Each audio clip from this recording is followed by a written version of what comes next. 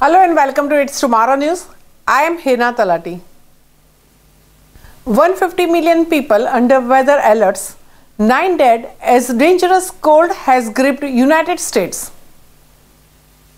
A massive wave of Arctic air sweeping down on the jet stream gripped the wide swath of the nation Monday as temperatures plummeted 20 to 40 degrees below normal, fueled by the howling winds that placed almost half of all Americans under the wind chill watches and warnings.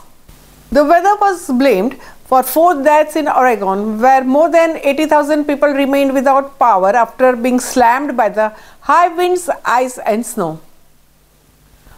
A snowmobiler also died Sunday night when hit by the semi-trailer in Utah, where the mountains got nearly 4 feet of snow in a day.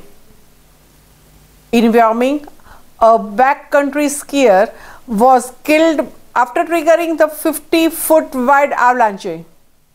And in Milwaukee, officials were investigating 3 deaths of the homeless people believed to have been caused by the hypothermia.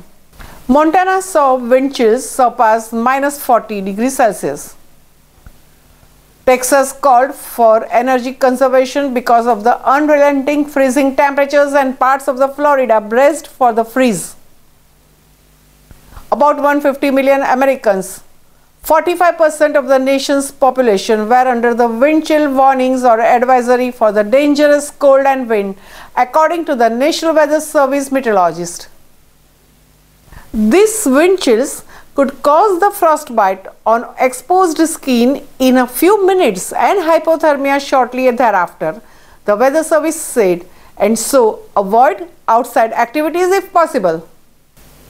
Weather-related flight delays again brought havoc to airlines and airports. More than 8,500 flights within, into, or out of the United States had been delayed or cancelled by the ET, according to the FlightAware. The main theme to our weather story over much of the lower 48 remains brutally cold and associated significant wintry weather, National Weather Service meteorologists said. Little has changed with the take-home message regarding the dangerous cold entrenched over the United States. Meteorologists said sub-zero temperatures and colder winds will prevail through Tuesday as wind chills dip below minus 30 degrees Celsius across the plains and minus 50 degrees Celsius in the Montana and Dakotas. Farther south and east, potentially dangerous winter storms driving a mix of snow, sleet and freezing rain were rolling towards the Tennessee Valley and Gulf Coast states to Washington, D.C., Philadelphia and New York. The good news is that by Wednesday the Arctic air mass will moderate.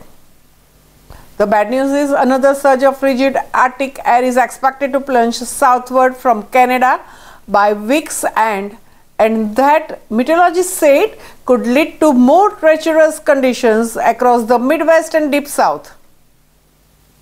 This icy zone will expand southeastward into the central and western Gulf Coast by Monday night, AccuWeather said.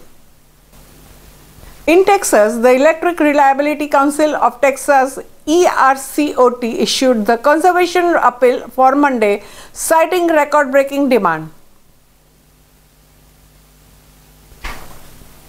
A wintry mix is ongoing across the Delta and parts of the southeast Arkansas and southeast Louisiana, the National Weather Service said, while the accumulations will be greatest farther north and west, and travel issues are expected across much of the areas.